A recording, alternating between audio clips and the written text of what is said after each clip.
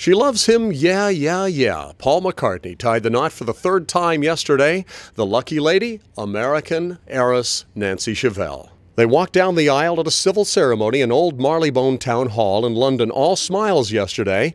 Paul's daughter, Beatrice, is flower girl, Nancy wearing an above-the-knee dress designed by Paul's designer daughter, Stella McCartney. The happy troop of about 30 met up at Paul's London home for a reception afterwards. This wedding decidedly low-key compared to Paul's first marriages to Linda Eastman and most recently to Heather Mills, which ended in a messy divorce. Nancy and Paul have been an item since 2007. They announced their engagement on May 6th of this year.